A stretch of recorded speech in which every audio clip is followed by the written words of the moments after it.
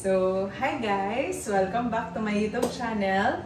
This is Cyril Luciano, and for today's video, I would like to share with you yung condo unit ko dito sa McKinley Hill. And before ko siya ipa-renovate, gusto ko muna siya i-vlog or i-video kung ano yung dinesign ko on my own. I tried na ako yung mag-design, pero sobrang hirap na. Hindi ko alam kung matutuwa kayo sa kinalabasan ng mga pinagbibili ko. So, gusto ko siya i-vlog din para yun, may memories kung ano yung itsura ng unit na to before. So, this one, it's a 26 square meters. Dito siya located sa McKinley Hill. So, eto, dito na tayo nag-start. Ganyan yung entrance. Kasi, kung pabaliktad, kita nyo na kagad yung unit. So, mag-start muna tayo dito. So, this is the entrance. And then, this one, we have video intercom. So, if meron ako visitors or kailangan ko tumawag sa reception, I just have to press ito or ito. This one. So, lahat ng Mega World properties, meron siyang ganito. This one. So, on my right side naman, andito nakalagay yung shoe area ko or shoe cabinet. Ayan. So, ayan siya. So, maganda din to. As in, sobrang, I got this from Shopee. And then, super helpful din niya kasi ang nipis lang, tas ang taas, pero ang dami mong malalagay. And then dito, ayan, yung mga umbrella. Ayan. So, mabilis ang pagkapaalis na, yun, maalala mo. So, I have the alcohol, and then itong room spray from Ma'am Rochelle. Ma'am Rochelle, wow, special mention ka. Thank you so much. Yan. So, yung mga mask, andito din. And then, yung keys is andito din. And my gold board. So, para bago ako umalis, makikita ko yung goals ko for this year. So, a little bit of reminder. Yeah. So, this one naman, it's the panel board. And this one, ito yung mga parang general switch ng mismong condo. So, ang nakakatuwa dito sa mga condominium project ni Mega World, meron tayong tinatawag na genset. Genset, tama, genset. So, this one, not sure pala kung genset siya. So, ayan. So, pero this one, yung function niya is, let's say, nagkaroon ng, nawala ng kuryente sa buong building, this one, automatic siya mag-on, and magsusupply siya ng kuryente for the refrigerator, isang socket, and isang emergency light. Yan. So, pero sobrang dalang lang naman.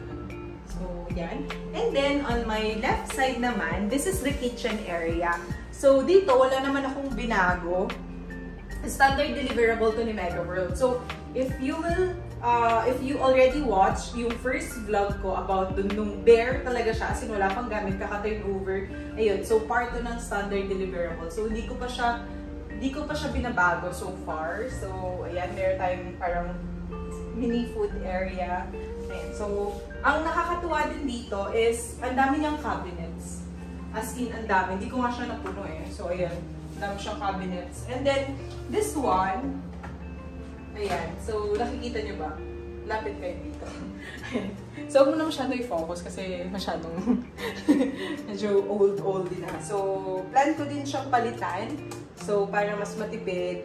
Yun. So, we have 2-burner cooktop. Kasama na din siya. And then, yung range hood. Ayan siya. Range hood kasama na din. So, pag binili nyo yung unit, kasama na din to. So, we don't have to worry na. Ah, by the way pala, this one, it's for the, tawag dito, Wi-Fi. So, andyan yung Wi-Fi.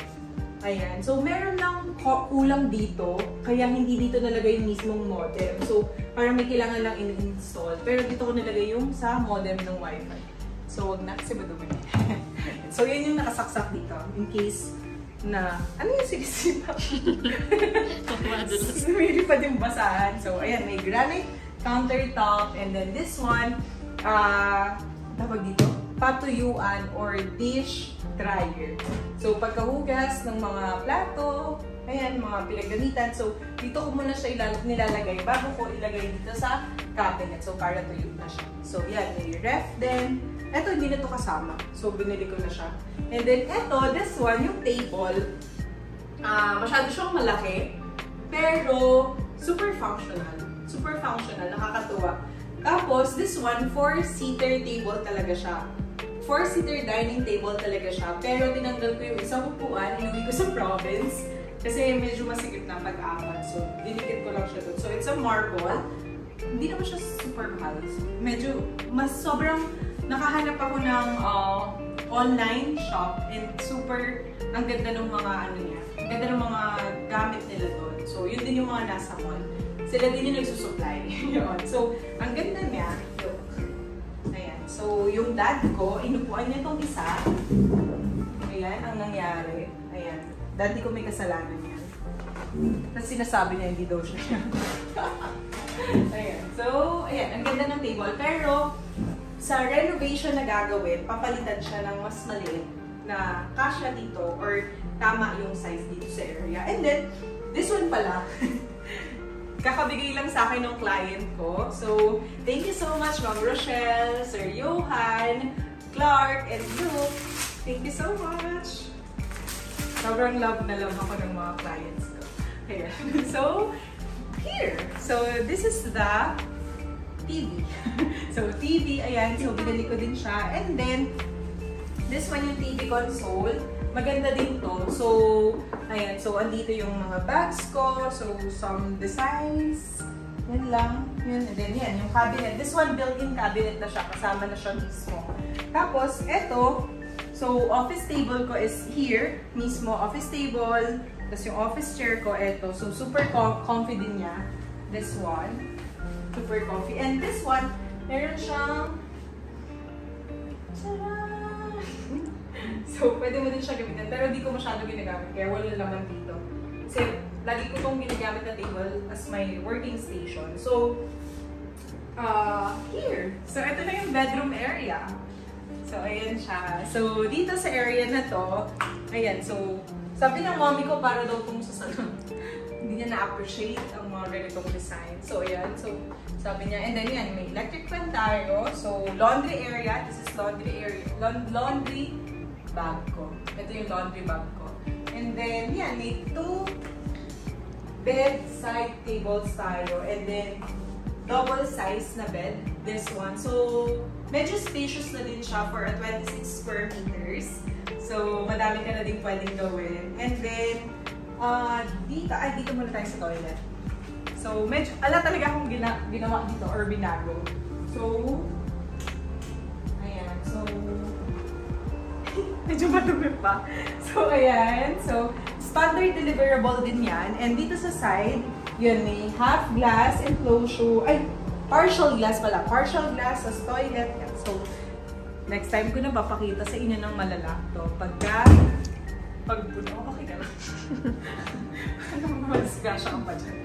So, next time ko papakita kasi kasama din siya sa renovation na gagawin. So, dito naman sa area, ayan, meron tayong printer. So, malapit dun sa working station ko and plants.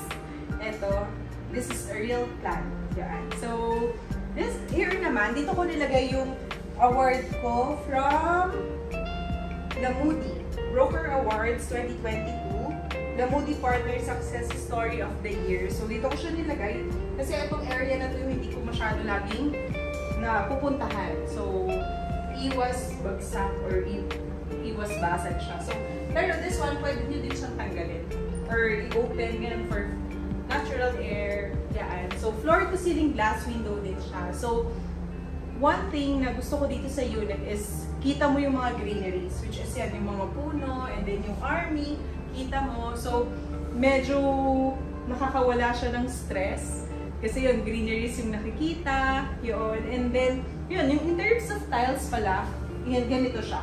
So, madami na kayo makikita mga buong-buong. So, ceramic tiles siya.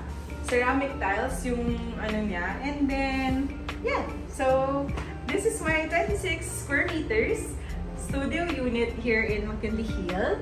And then, ano pa ba? Ayan, yung aircon, yung pinakabit din natin.